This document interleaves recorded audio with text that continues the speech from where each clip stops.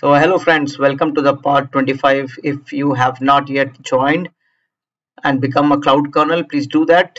You have two memberships, Cloud Kernel and Cloud Ninja, which will help you gain access to lot more certification contents, additional questions. If you have not yet subscribed, please hit the subscribe button. This will help you stay tuned to the cloud certification contents and the latest happening around the cloud world, majorly AWS, GCP and Azure Cloud. Now, if you are wondering where did part 24 go, so part 24 is only available in the members only group. So click the join button, become the member and you can gain access. Let's jump into the questions. See, there is an entertainment company. What do they do? They do entertainment. Entertainment. Something like TikTok maybe. And they are using DynamoDB to store their media metadata. Mind you, they are not storing the media files. They are storing metadata in DynamoDB. So there are a lot of reads that happen. The company is operating with minimum staff because you see TikTok India has been shut down. So the company is operating in TikTok China with very small staff. So they don't want operational overhead. They want to improve performance of this DynamoDB without reconfiguring the application. What should you do? If I just whiz through the options, that means this is a caching solution. Okay, they are looking for caching solution. If it was a different database like RDS, I would have chosen Elasticache. What is Elasticache? So it is a caching facility, microsecond latency it gives, and it is a in-memory caching. It reduces operational overhead, and it has two versions, Redis and Memcached. Hey, but do you know, whenever you think about cache in the DynamoDB world, always think of DAX. DynamoDB has some extra thing available which is called DynamoDB DAX. Okay, so it delivers 10 times performance. That means from milliseconds to microseconds. So fast, man, so fast. So it does all the heavy lifting for in-memory acceleration. So this is the answer. So now what you do is you strike this off, and Elasticache for Memcache. Elasticache we are not using because we already have something available on the same line with DynamoDB. And C is saying you replicate the data into global tables. So when you want a caching solution, global tables will not help. What does global table do? These tables build on DynamoDB footprint to provide fully managed multi-region. So if you want multi-region database access, global applications if you have, then you use this. Does the question say that they are looking to go worldwide and become a global application? No. Then why will we use option C? So this would be my final answer. Final answer. See, there is an application and it runs on EC2 instances in private subnet. Now this application needs access to DynamoDB. So you have this application, this is EC2, and you have DynamoDB here, database. What is the most secure way? So this guy is in a private, it is in a private subnet. So they are asking what is the most secure way to access the table while ensuring the traffic does not leave AWS. So the first option is saying use VPC endpoint for the DynamoDB. So this would be my answer. So VPC endpoint, it allows you to privately connect your VPC to supported AWS services like DynamoDB and so on. It does not require you to deploy internet gateway. See, we are supposed to not leave the AWS network. That is why VPC endpoint is useful. So this would be my answer. NAT gateway, there is a different purpose. So if you want instances in private subnet to connect to services outside your VPC, then you use NAT gateway. In this question, we don't want to connect anything outside the VPC. So B is wrong. C talks about NAT instance.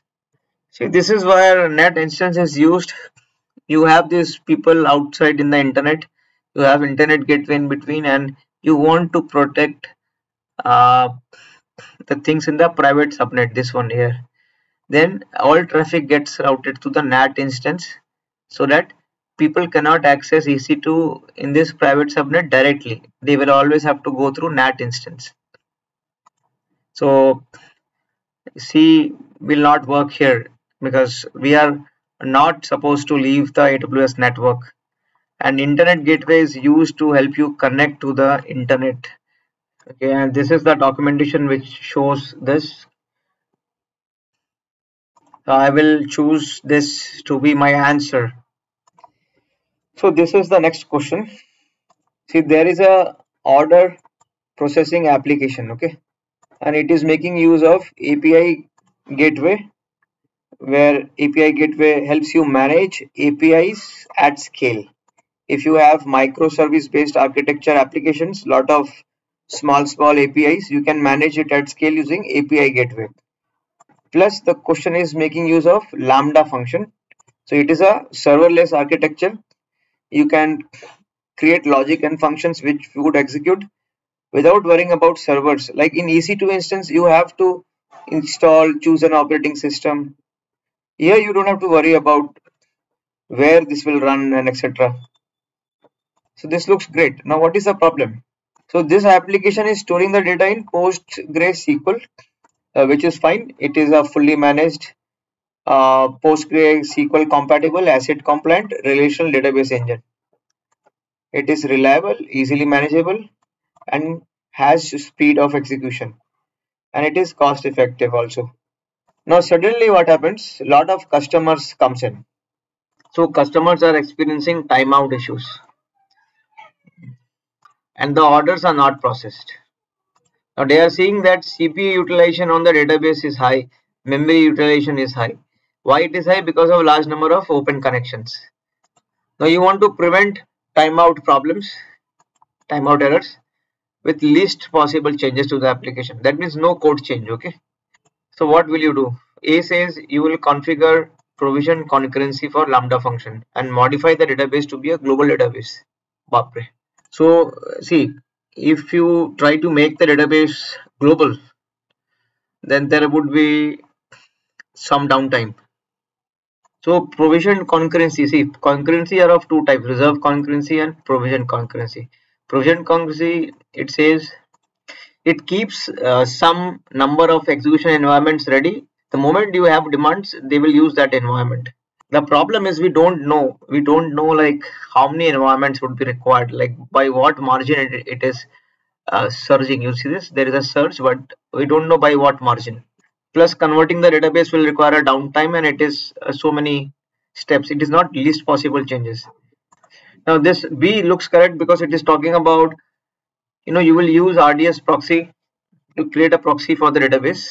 See, what is RDS proxy? It is a fully managed, highly available, easy to use database proxy feature of RDS. What does it do for you? It improves scalability by pooling and sharing database connections. So you see, our problem is there are so large number of open database connections, okay? So if you use proxy, it will not open large number of database connections. It will share. You see, it will share the database connections. Plus there are other advantages like improving availability and so on, okay? But we got our answer. We will use this.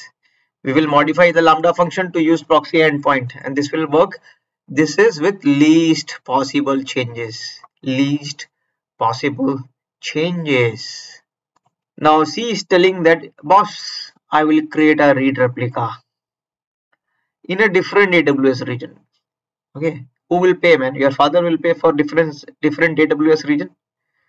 Why are we creating such options which are expensive?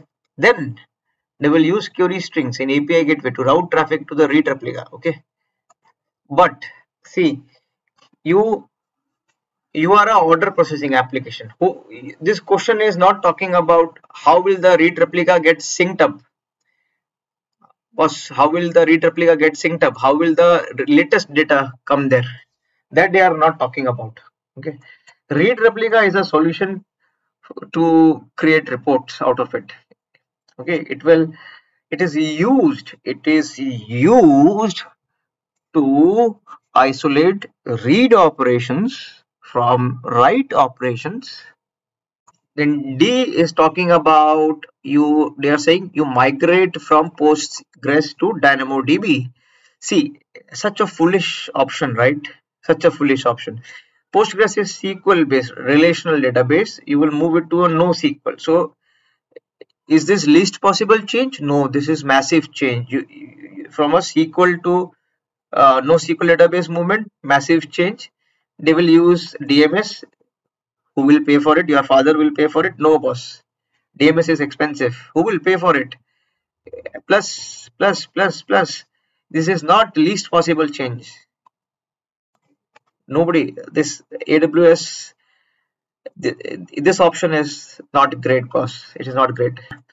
Nobody's father is going to pay for this expensive solution. None of the clients will pay for it. None of the clients will pay for such expensive solution. So when I say who will pay for it, will your father, don't get offended. I'm talking about will the client pay for it. In this case, we are all talking about client. Client would not go for such expensive options. So this is my answer. This is my answer. If you have not subscribed yet to this channel, please subscribe. This will help you. Stay tuned to the latest certification content around AWS, Azure, and GCP Cloud. This is your opportunity to become a Cloud Kernel or a Cloud Ninja member. This will give you unlimited access to a lot more certification content which is not available for free, a lot of them. But like I say, since I am a generous person, I still keep posting some questions for the subscribers, and then there are some questions for the members.